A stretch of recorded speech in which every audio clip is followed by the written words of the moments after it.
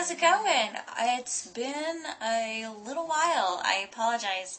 We have found the place that we're going to live at. Yay! We're excited.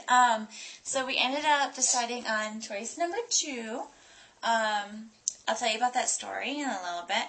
But we also have really big news, and I'll be making a video later about that and kind of give you guys an update because you guys need one because it's been a long time and I'm so sorry. But as soon as I make those videos telling you the exciting news, then you guys will all know what's going on and totally understand. Is that right, puppies? Alright, so we decided to go with choice number 2, which, if you guys do not remember, that was the place that was closer to our friends, and I would have to transfer my location of my work. So that happens in 20 days. We have 20 days. We're still, packing. There's, boxes everywhere. Yeah, we're excited. She's down here. She's, going crazy. Anyways, so that happens in about 20 days, and how it happened was we went first of all to choice number 1, and that was the one that was just in a different city. I didn't have to transfer, Forrest wouldn't have to transfer, everything would be fine. It would just be, hey, we're moving, a few miles down south, and well, we went there, and they were so busy. There was probably at least 5 or 6 other couples already there, and the lady approached us right away, and she was so friendly and really nice, and she was like, "Hi guys, everybody decided to come all at once, so here's some pamphlets, some information on it," and then she asked us the price range we were looking for, and we told her, and apparently by that weekend that we looked, they had raised their rates by $100 more than we were expecting.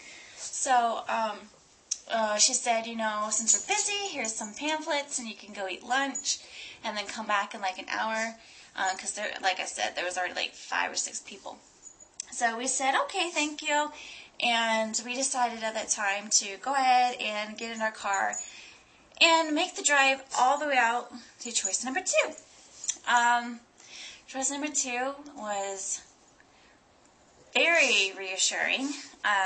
When we got the tour there, we were so excited because where our apartment is going to be is right next to a tot lot, and when we were there, all these families were playing together, people who didn't even really know each other, or neighbors and stuff were playing together. There's a sand volleyball pit. There's a tot lot with the slides and the swings and everything. And then there's barbecues going on. We're like, what apartment complex has people that actually know their neighbors? We were pretty impressed with that. So we chose number 2. We signed the lease. And we're really excited. I cannot wait to move. I cannot wait to get out of here. Place right now always has cops and emergency personnel pretty much every Sunday. We've seen so many crazy incidents involving the police, so we're excited to get out of here. Be much safer. Yes, boobies. Princess is down here, like I said, so that's why I'm looking down. I promised. She's here. Anyways, so choice number 2. We're really excited. We have huge news. We're continuing on editing the videos to tell you guys all some exciting stuff that's going on, and there'll be quite a few videos on that, and those are coming soon. So I think that's pretty much it. So sorry it's been forever, but like I said, once we get done editing, you guys will know everything, and you'll understand why we've been kind of absent from videos. But anyways, subscribe and put any comments below.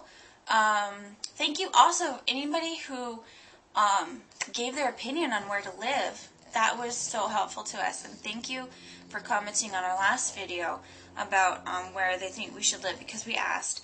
and that kind of helped make us decide as well. So yeah, so subscribe and like and share and whatever, and we'll see you. Bye.